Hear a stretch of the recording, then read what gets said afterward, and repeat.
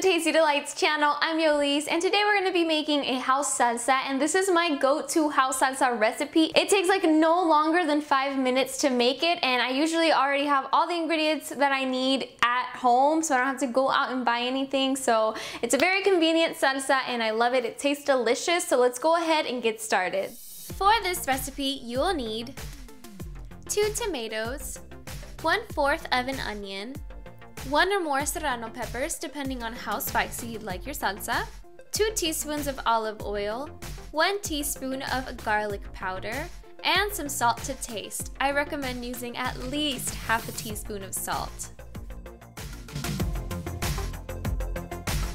We're gonna start off by cutting our tomatoes to help out our blender just a little bit, so don't worry, you don't have to cut them up too small. Once that's cut up, put them in the blender and repeat this process with your onion and with your serrano pepper.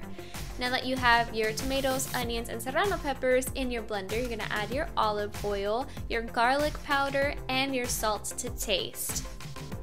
And then you're going to blend everything together, but you're going to do this by using the pulse button of your blender. That way it doesn't get all foamy and it's not too runny once it's done.